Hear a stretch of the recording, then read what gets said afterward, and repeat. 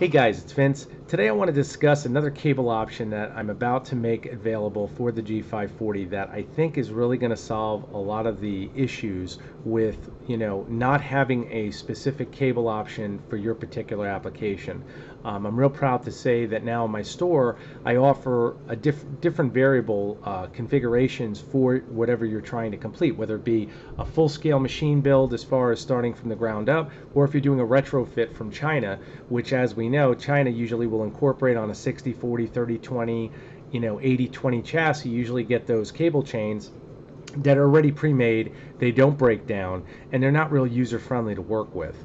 And that being said, I designed the Pro Solderless motor cable, which basically has two DB9 terminal blocks on each end, and then you have the 18-4 cable that you simply slide the cable through the actual cable chain and then assemble your DB9 terminal blocks on each end. This way you get the best of both worlds. You get a very nice cable for the G540, and on top of that you're getting a solderless connector on each end, making the process very quick. However, there are guys out there that do have access or have purchased a cable chain that does completely break down, or they're doing a mill retrofit like a Grizzly and want to use pre-made molded motor cables. Well, that being said, I took it upon myself to sit down and design these, and it's taken me quite some time for a couple reasons: for the durability factor, and also to get it within everyone's budget, because I've seen motor cables that the pricing is just kind of ridiculous, and I wanted to make it available so that everyone could really afford these, and that's what I came up with right here. These cables, just to start on some of the details of what they provide: you've got a 300 volt insulation rating, 80 degrees Celsius, very, very heavy duty. These will easily support full-scale RS-232 type machines. That being said, they do support 20 AWG leads internally. Very, very durable cable, yet extremely flexible. I decided to go with a actual signal cable, guys, and for those of you who don't know what that is, it's used in the industrial industry usually for automation. It's a very, very flexible type cabling.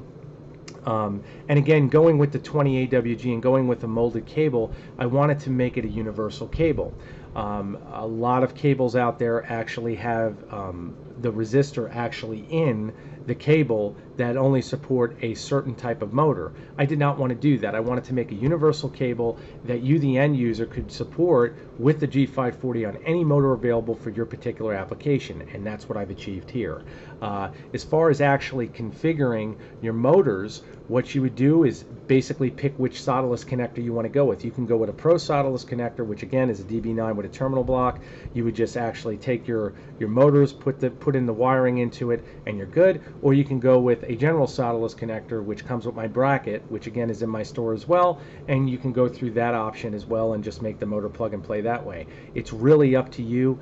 And best of all, again, you've got a lot of different cable versatility options. When you're assembling your machine, you're going to run into a lot of questions, and I'm hoping to solve them as you run into them.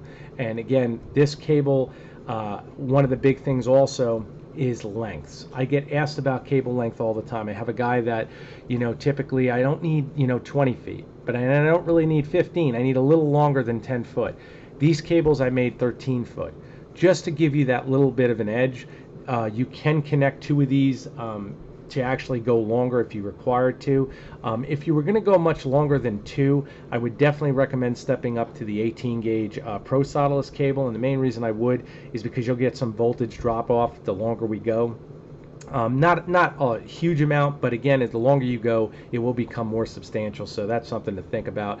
As far as everything else, though, you can see that the connectors are gold plated, and again, super high quality, guys. I wanted you guys to have the best. My boxes now will all come, if you're buying a pre-made controller from me, they're all going to come standard with these cables. Now, I'm not going to lie, I wanted to update the cables, and therefore I do have to update the price a little bit. The box price will be going up by about $40 to encompass these cables. However, if you do the math and you're getting 3 of these at 13 foot in length and 20 gauge, it's still probably the cheapest deal you're going to find online for what you're getting in quality. I can guarantee you that, because these are industrial grade. Again, if you guys do have any questions for your particular application, I recommend you ask me first. Don't purchase before asking, because there's no point in buying something you may not require. We can go over, exactly your application, and I can tell you exactly which one I would recommend.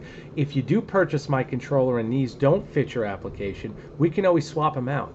I really haven't done a really exclusive video on motor cables, but I try to work with all my clients because I know every application is different. A guy who's retrofitting a Grizzly is not a guy who's retrofitting a Shirlene or a 6040 Chinese chassis. So each application is individual, but I want you guys to have the best possible performance out of your system, and I want you to do it with the right amount of money invested that's logical.